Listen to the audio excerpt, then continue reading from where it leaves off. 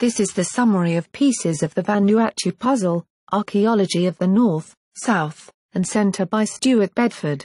Pieces of the Vanuatu puzzle presents the results of the most intensive and widespread archaeological investigations in Vanuatu for more than 30 years. For the first time, the results of extensive excavations carried out on 3 islands in the archipelago were published.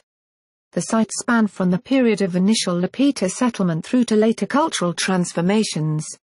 The research has brought greater clarity to the early history of the Vanuatu archipelago and has wider implications for the region in general, particularly in terms of how processes of cultural change are explained.